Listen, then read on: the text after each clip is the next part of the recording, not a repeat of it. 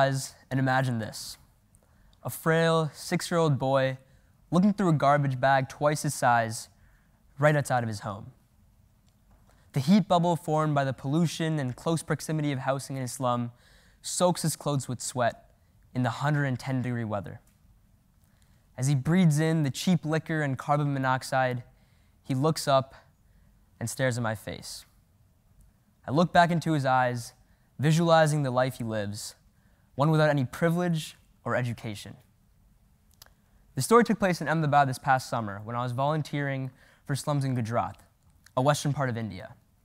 I experienced many moments that confused me and made me think about the disparity between the greatest technological advances the world has ever seen and extreme poverty.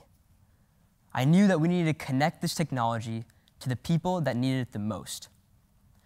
And so keeping this in mind, when I got back from India and returned to my school, I decided to make this bridge between the two worlds a reality. But it is also important to keep in mind that the scope of this problem goes far beyond the sweaty slums of Ahmedabad. With 45,000 people moving into megacities like New Delhi and Tokyo every single day, by 2050, 1 in 3 people in the world will live in a city. That's an additional 2.5 billion people moving into megacities within just the next 30 years. The problem is, these cities don't have the infrastructure or means to prepare for a mass influx of population at the moment. In fact, they can barely manage transportation or a sustainable food source. So clearly, we have a severe crisis on our hands. And our only solution is to retool and redesign these cities with smart initiatives, turning them into smart cities. So first, let me explain to you guys what a smart city really is. Simply put, smart cities are interactive communities of people and technologies.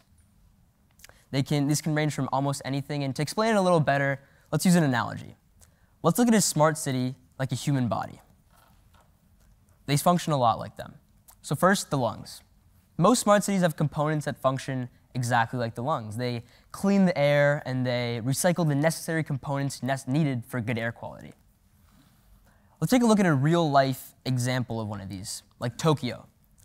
Tokyo utilizes a wind mapping system to track the wind flowing between certain buildings in order to create some sort of wind map, right? And because Tokyo is such a concrete jungle filled with buildings of different shapes and sizes, the wind flow can actually be extremely different in certain areas, making it a necessary data point.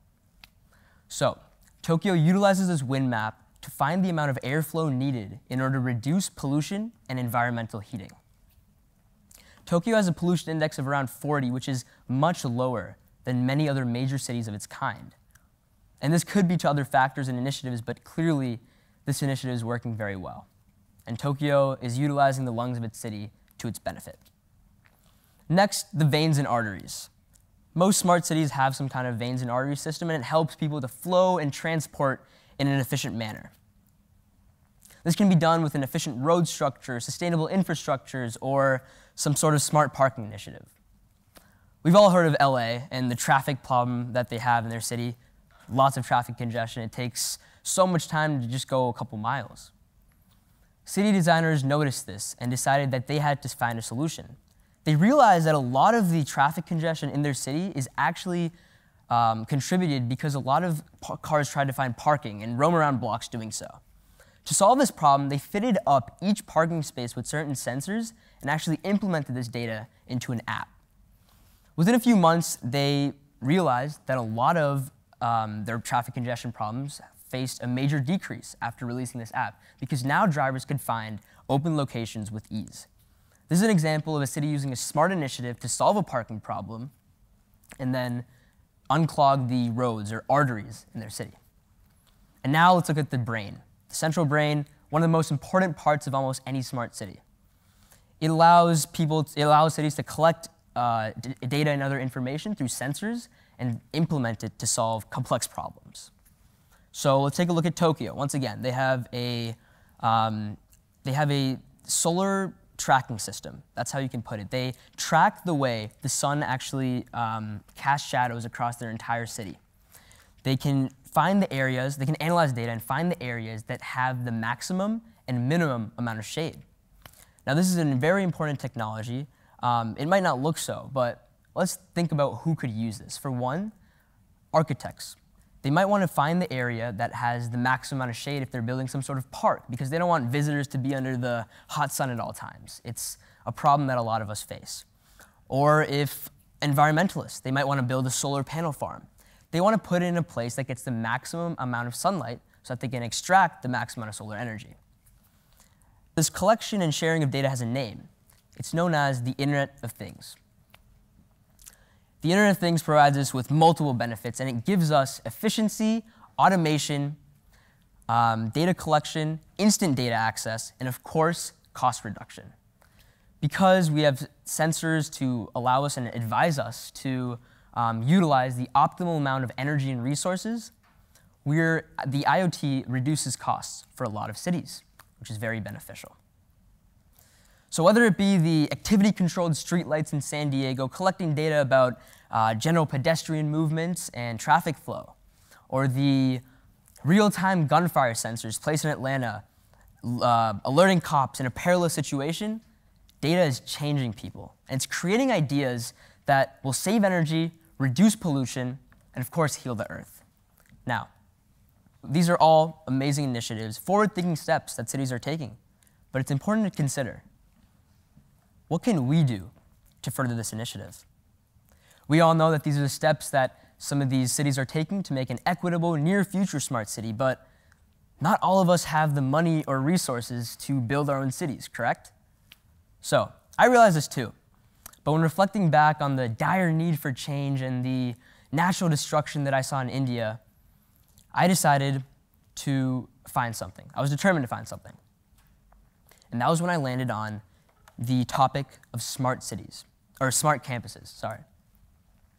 Smart campuses are a very emerging field, and a lot of universities such as Princeton and Harvard are all catching on to this initiative. They're basically campuses modeled after smart cities, and they utilize their campus resources and student body in order to explore.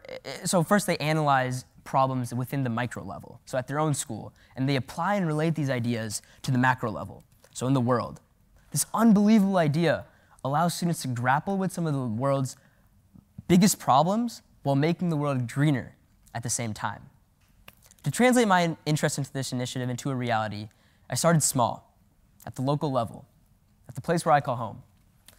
I started an organization called Smart Andover on my own campus in order to bring smart city technology onto my school's campus. My team tackled with technology such as hydroponics, civic engagement, sustainability, and of course, data publicization, to change the way people on campus look at sustainability. Students notice that a spark is really all that is needed in order to get involved with environmentalism. And my wish is that every single student all across the nation and world finds this spark. So, whether it be helping people and educating them on recent candidates that are trying to find sustainable initiatives and educating them in your next election, or building your own smart campus, or maybe even taking a 5-minute shower. It's okay to take an exception once in a while. We can all do our part to create our very own spark. Smart cities are the future, so we can't be bystanders in this major transformation that is at our fingertips. We can all find solutions to make our way of life more sustainable, dignified, and lasting. Thank you so much for your time. Have a great day.